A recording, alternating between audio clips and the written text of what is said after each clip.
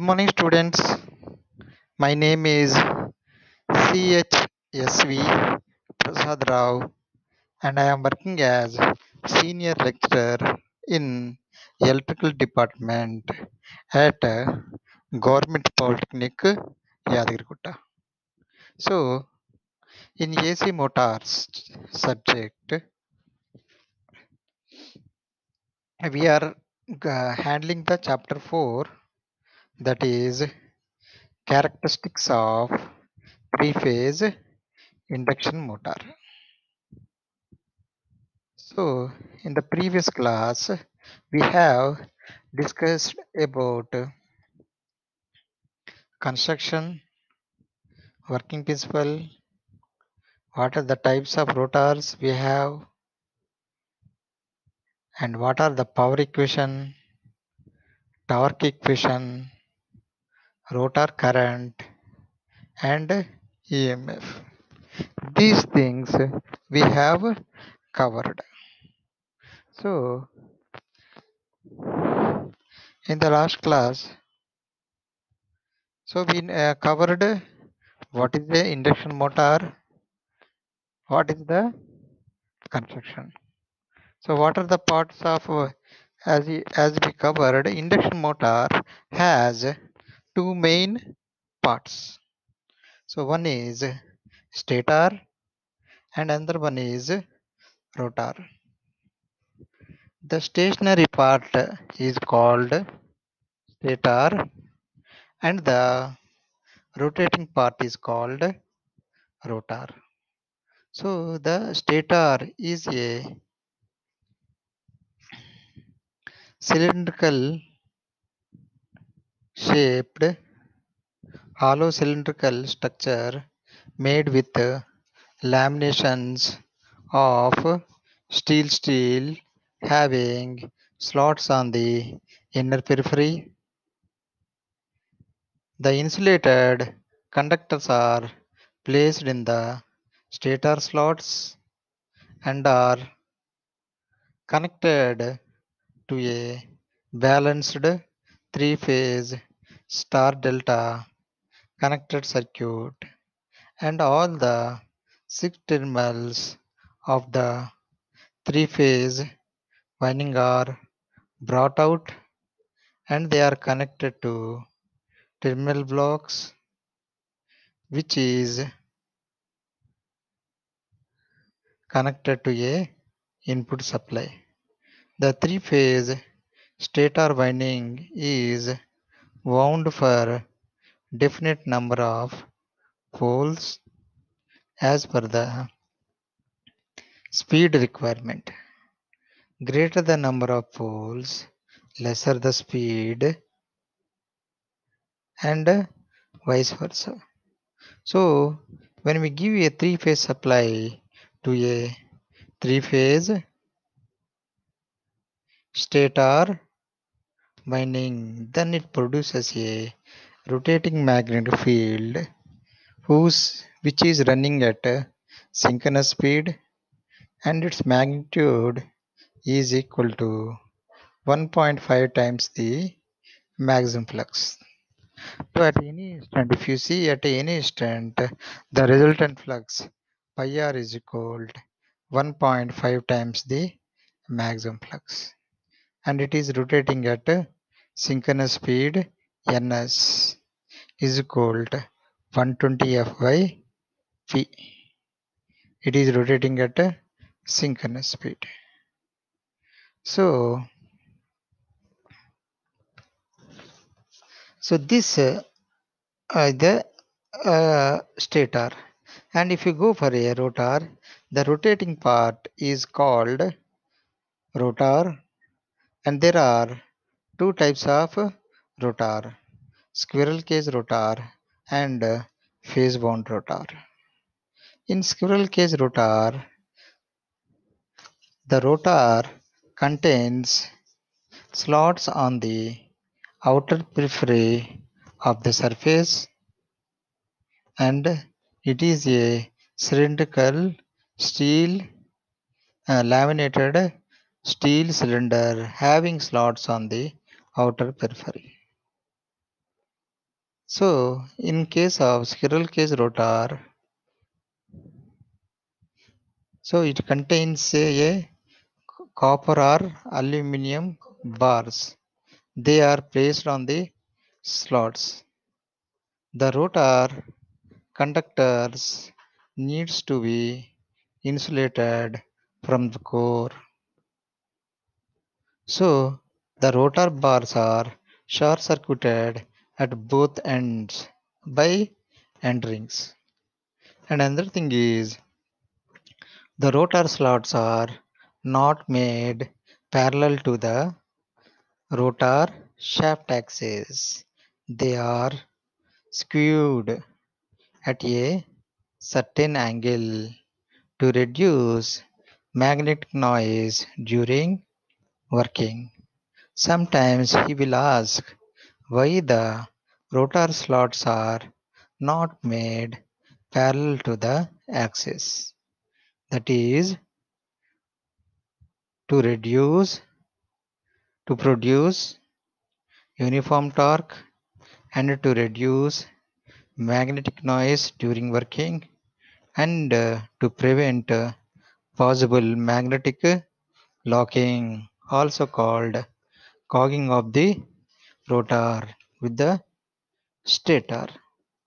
So as they're on both ends, they are connected end rings. It is not possible to add any external resistance. Next one is phase bound rotor.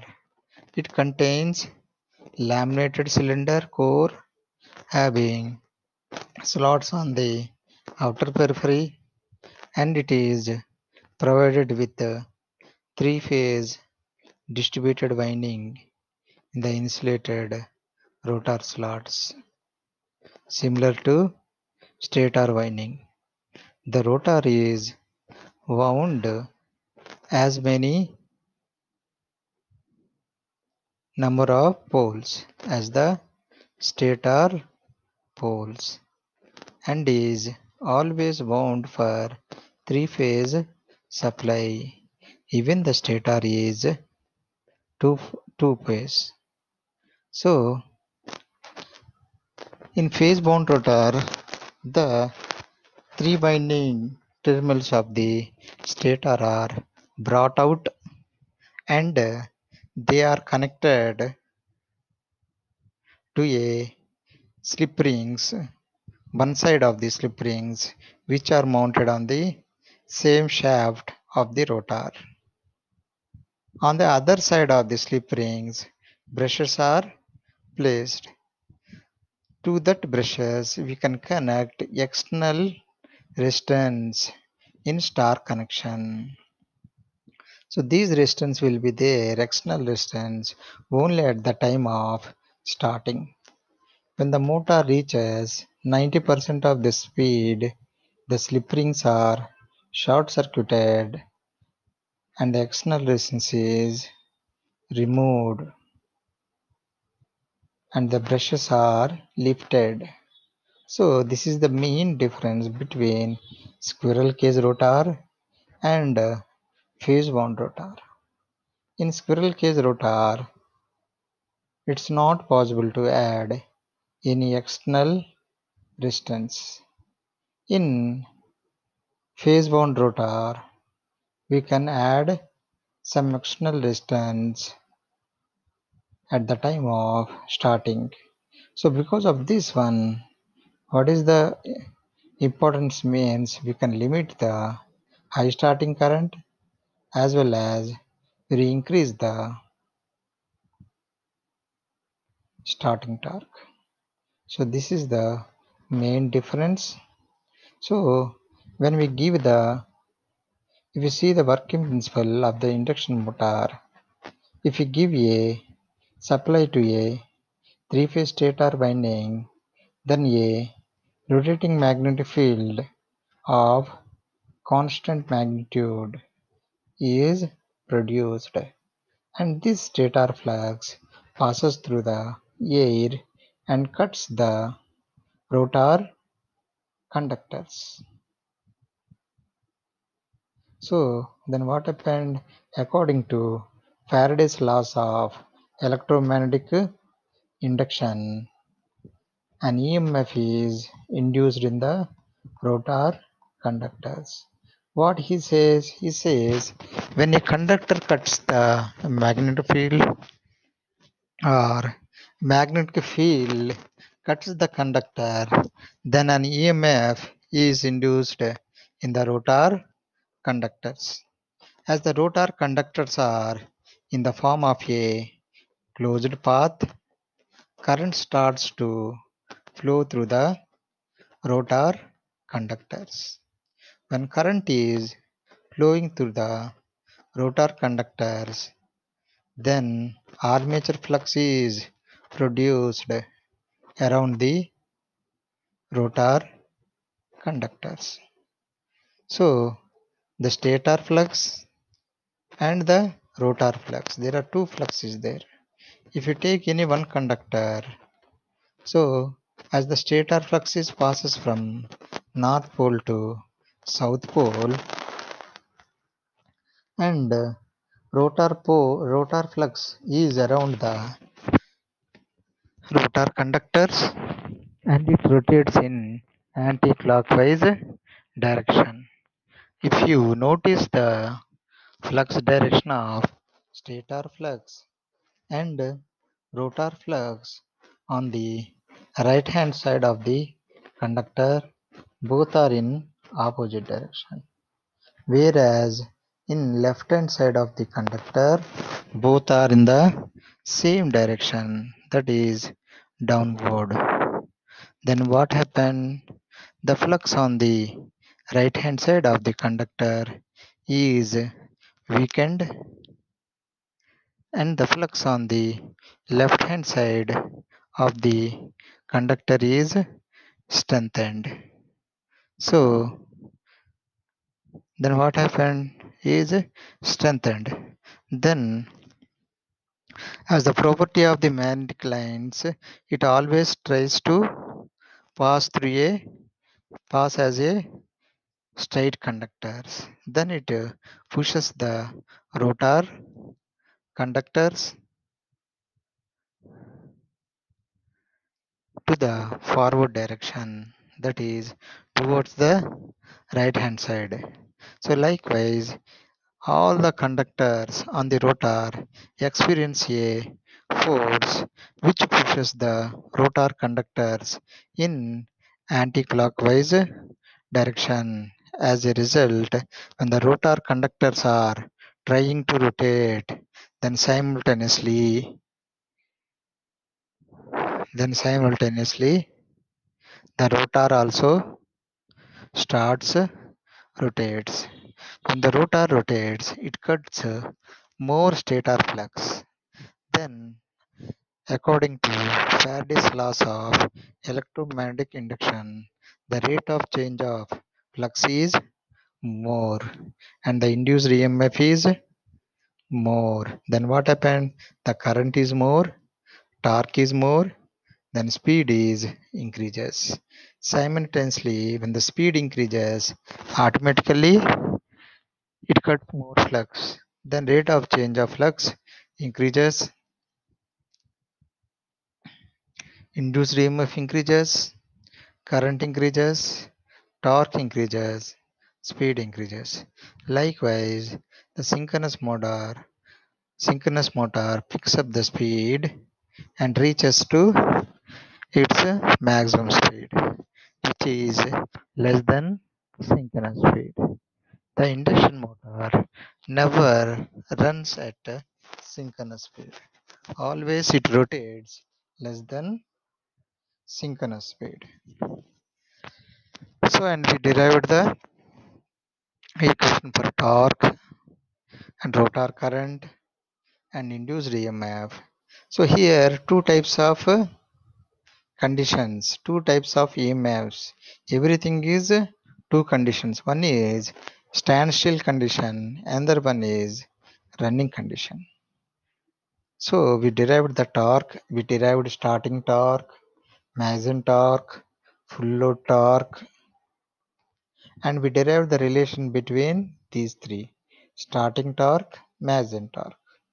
full load torque, maximum torque, and we derived the condition for maximum torque, that is R2 is equal to SX2, that is rotor resistance is equal to rotor reactance under running condition.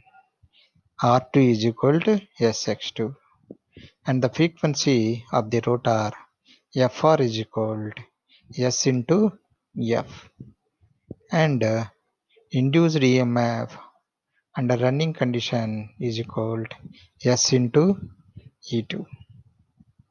So similarly, everything cos phi is equal to R2 by ZR. What is ZR? Impedance under running conditions. So ZR is equal to square root of R2 square plus SX2 whole square.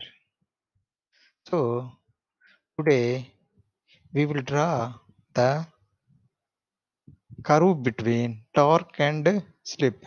As we derived, according to the slip, the torque changes, and we can find the torque in synchronous watts also. So torque, speed, characteristics under load. So even the induction motor is operating at a stable condition, then linear operation of its torque speed curves are produced. The slope of this straight line depends mainly on the rotor resistance. Higher the resistance, sharp the slope.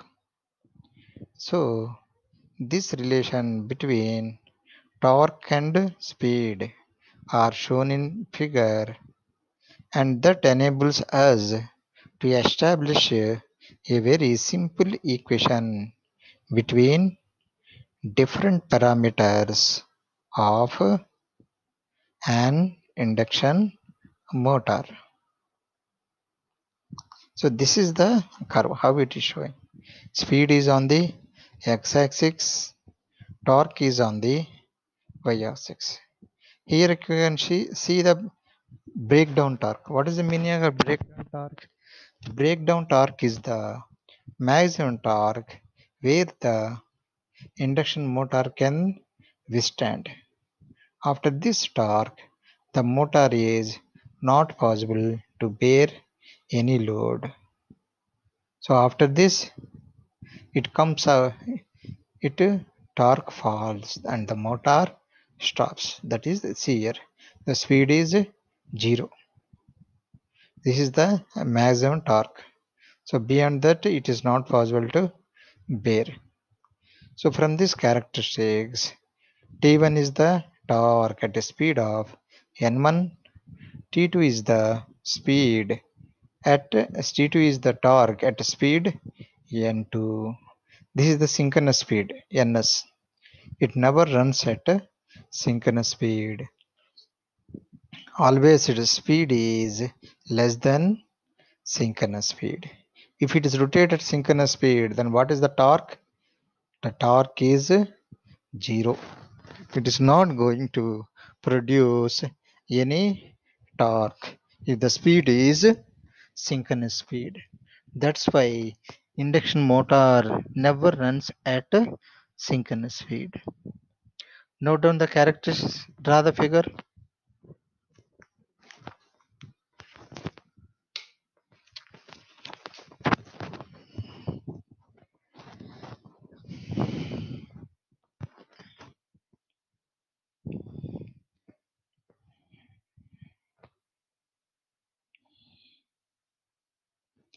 Speed is on x-axis and torque is on y-axis.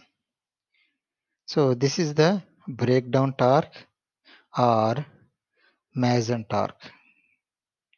That means the maximum torque which a motor can withstand?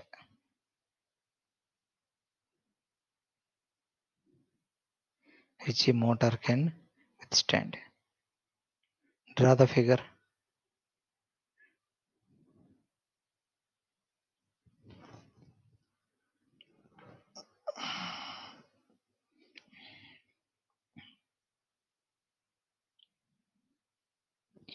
So next, if you see the characteristics, so this is the speed on the x-axis and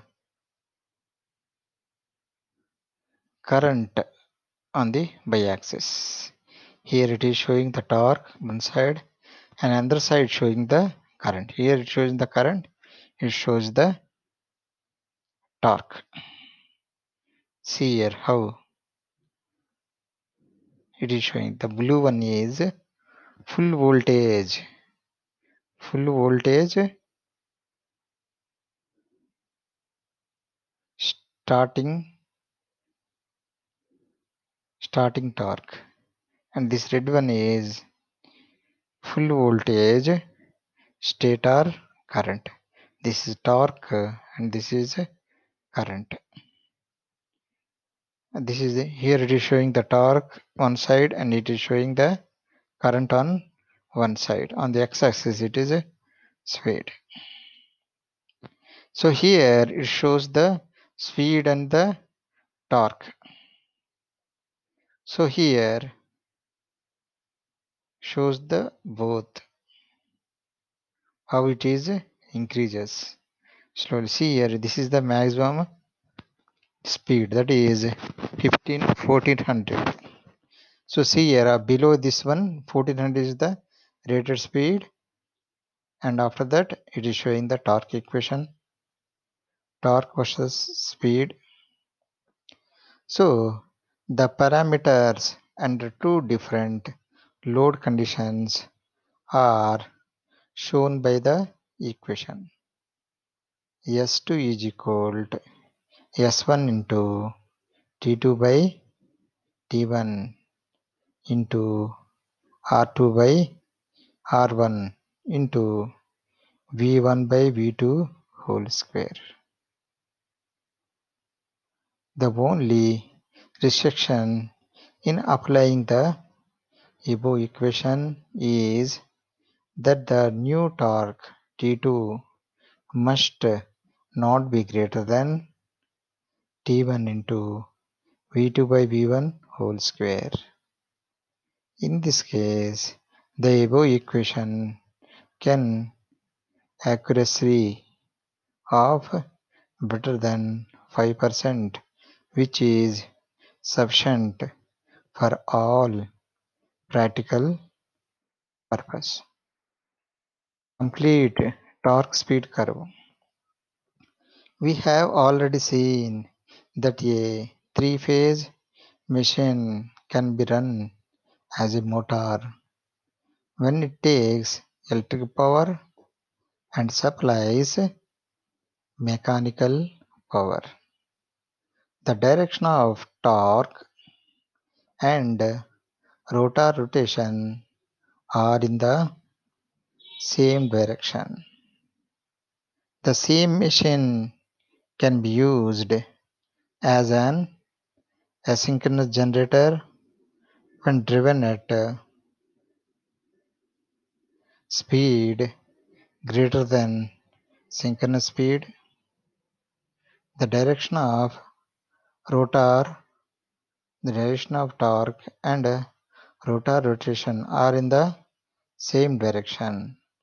The same machine can be used as a synchronous generator when driven at a speed greater than synchronous speed. So in this case, it receives mechanical energy in the rotor and supplies electrical energy from the stator. The torque and speed are oppositely directed. Next point. The same machine can also be used as a brake during the plug-in period. The three modes of operation are shown in the figure 2, that is torque slip curve. Note down this one. Figure it shows from synchronous speed to the full load torque. It will work as a motor. After this breakdown torque, it is in breakdown. Suppose if it is working above the synchronous speed, then it work as a generator. So below the synchronous speed, it work as a motor. Above the synchronous speed, it will work as a generator. So here how it is showing the power stages, it is showing for generator how is the power stages, for motor power stages, for a brake motor how is the power stages it is showing. So that means the motor can be worked as a induction motor and a generator according to its speed. If speed is less than synchronous speed, then it will work as motor, and if the speed is greater than synchronous speed, then it work as generator. Note down the figure.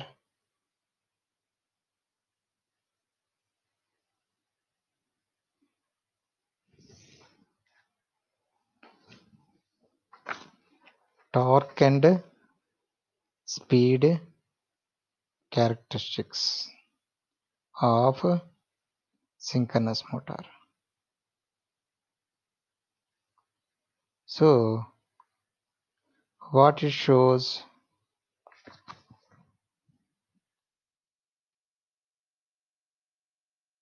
so this is the cross torque developed by the induction motor. So what you understand from this torque slip curve, so when we draw the figure, so how we can draw the figure? First we have to take the torque equation and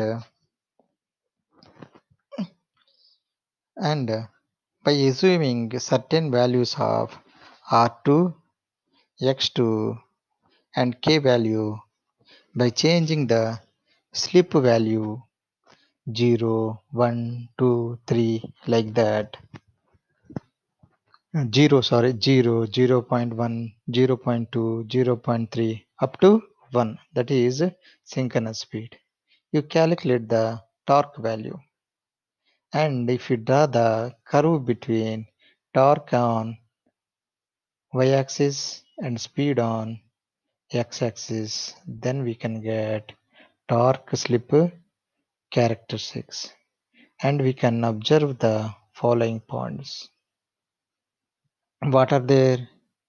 When the speed is synchronous speed, that is nr is equal to ns. When?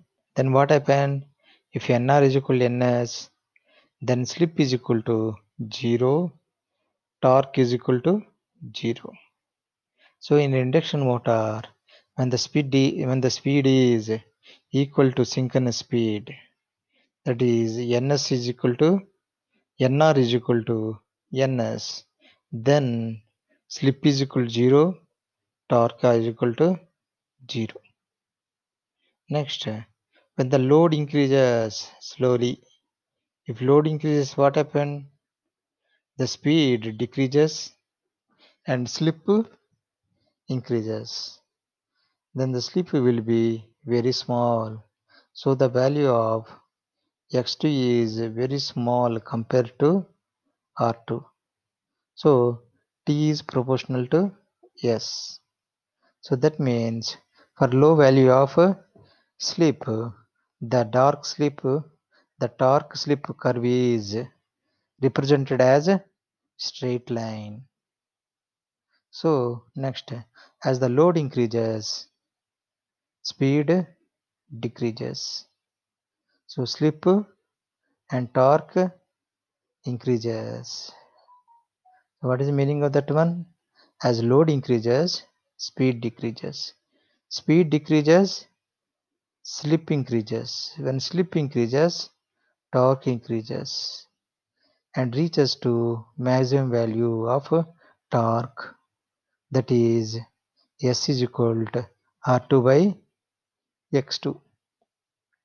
At this condition, the torque available is called Mason torque or breakdown torque or pull-out torque.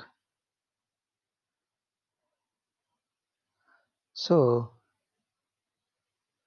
this shows in torque slip curve we can note down the point. The Mason torque is known as breakdown torque and pull-out torque. That is beyond this one, the torque is not there. The motor is not going to run. Next part. Next. Further, if we increase the slip beyond T maximum, then what happened? As we just seen in the characteristics, then the torque decreases. As the slip increases, the SX2 increases approximately as R2. So torque and slip are inversely proportional to each other. Hence, torque slip curve is a rectangular hyperbola. How is the characteristics there? It is a rectangle hyperbola. So, what is the meaning of that one? That is, zero slip means rotor rotates at synchronous speed ns and slip is equal to 1. When slip is equal to 1 means speed is 0. The torque function of rotor speed can also be shown in the figure. The direction of increase in slip is opposite to the direction of increase in rotor speed. The magnitude of torque at zero speed is called zero speed means the motor is not rotating at the time of starting. This torque is called starting torque. So, starting torque developed by the rotor should be more than the torque required by the load connected to the motor shaft to enable the motor to start the load. The magnitude of starting torque and max torque depends on the rotor distance on the torque slip curve of an induction motor. So from this, the gross torque of induction motor is equal to this we have derived, that is P2 is equal Tg is equal to Tp by 2 pi ns, where P2 is equal to rotor by stator turns ratio per phase and I2 rotor current is equal to SE2 by square root of R2 square plus SX2 whole square, where K is a rotor and stator ratio per phase. So then the equation becomes like this. Note down this. So that is a 3SC square R2 by R2 square plus SX2 whole square. Also P2 is equal to both terms S square k square e square r2 by r2 square plus x2 whole square into 1 by s. So that is equal to 3 into k, k square into e square into r2 divided by r2 square plus sx2 whole square. So Tg is equal to P2 by 2 pi ns. Substitute here this value in terms of E2, or what is K? That is 3 by 2 pi ns. Yes, K2 square E square R2 by R2 square plus Sx2 whole square. Note down this torque equation at the time of starting and when it is running.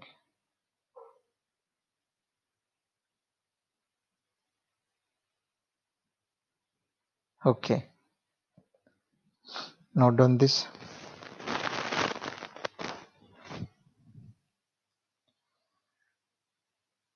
So these equations are in terms of E1.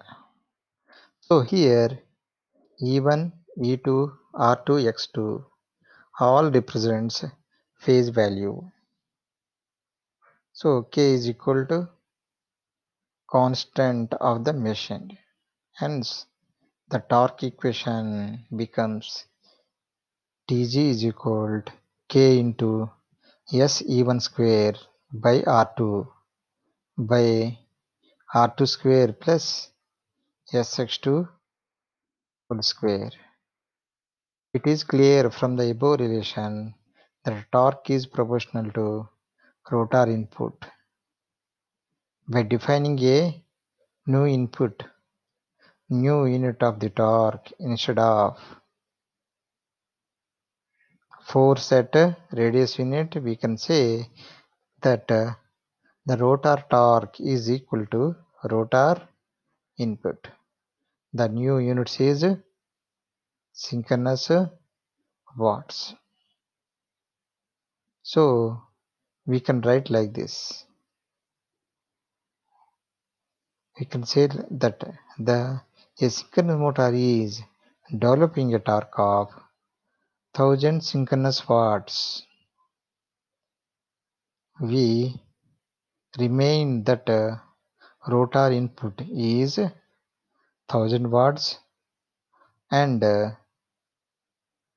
that torque is such that power developed would be 100 watts provided the rotor were running synchronously and develops the same torque, or we can say synchronous watts is the torque which at the synchronous speed of the machine under running condition will develop a power in synchronous watts. So power in rotor input P2 is equal to torque in synchronous watts into 2 pi ns. So synchronous watts, torque in synchronous watts is equal to rotor input P2 by 2 pi by synchronous speed.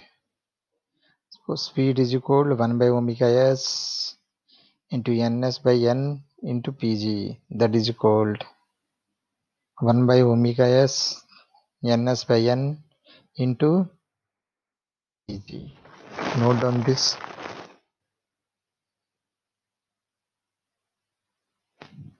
Note down the equation.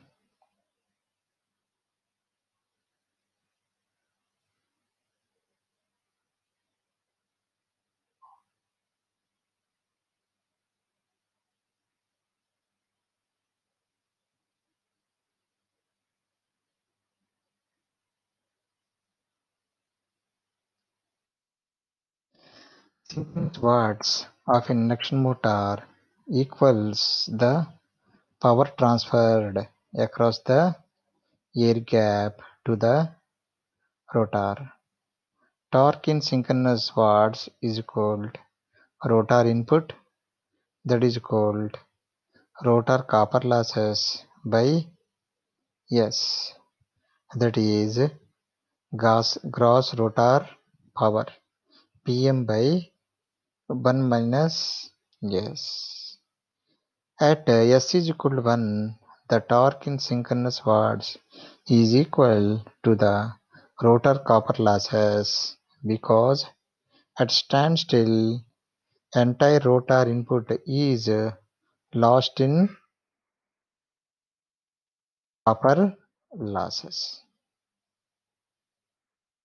So summary, we given a gross torque. What is the gross torque? P2 by 2 pi ns. So that is equal to 3 by 2 pi ns by pi ns into 3 e2 square r2 by r2 square plus sx2 whole square.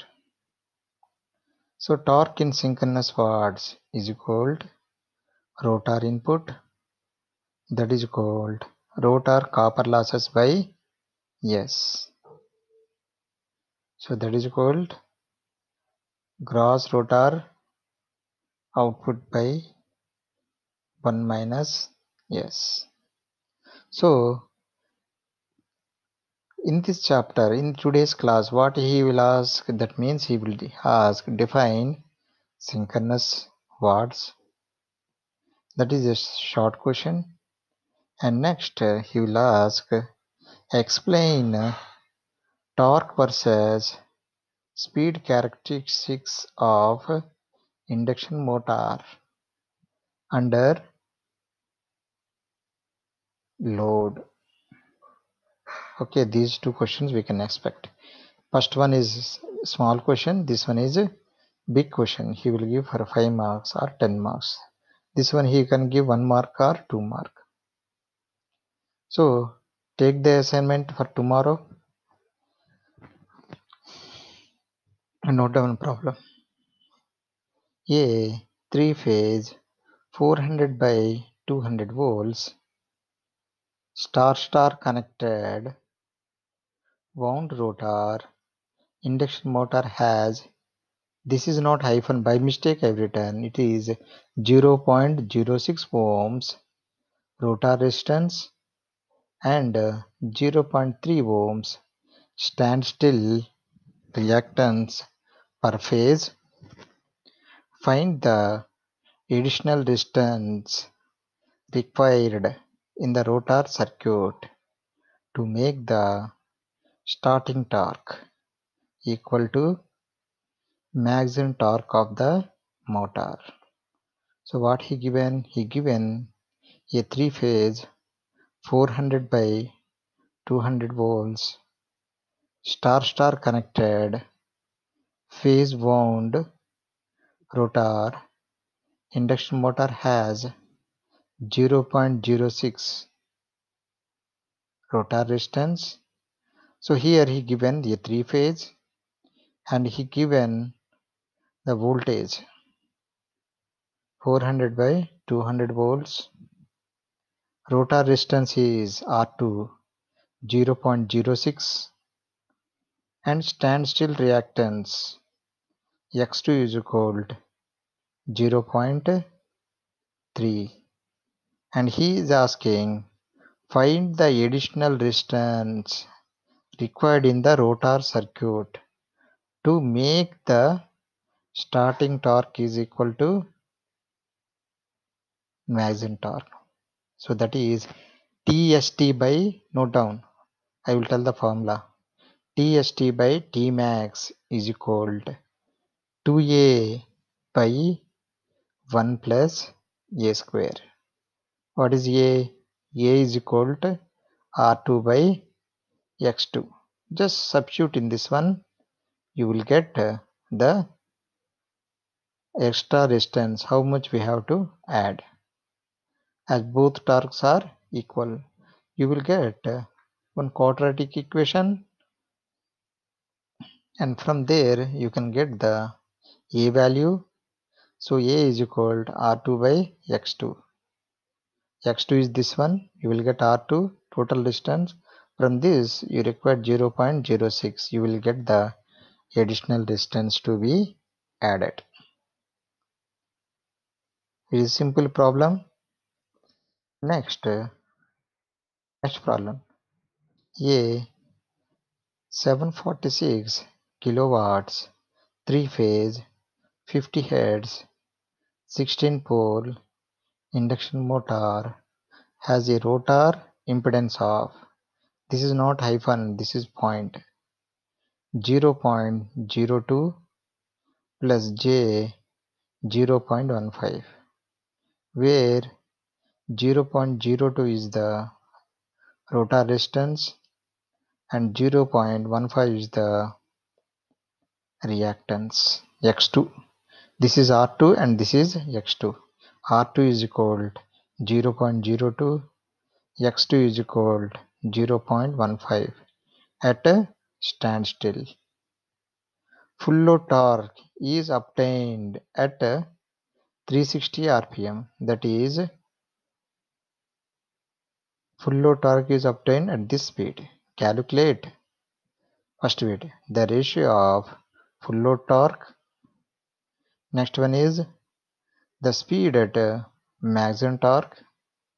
Next one is the rotor resistance to be added to get maximum starting torque. So it says how much, third bit says how much resistance we have to add to get maximum torque at starting. Here we have to use the same formula. TST by Tm is equal to 2a by 1 plus a square. We have to do this one.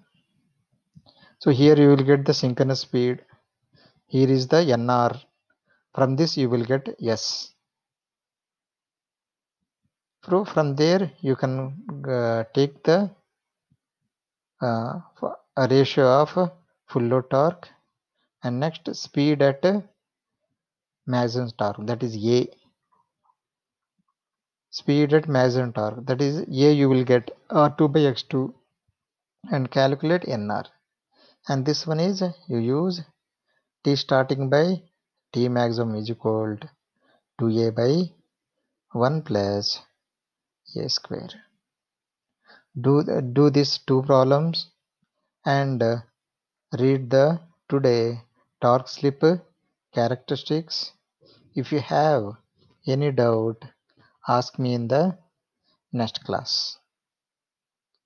Okay, you have to do practice, then only you can do the problem. Definitely one problem, two problems we can get from this three-phase induction motor chapter. If you have any doubt, ask me in the next class. Thank you.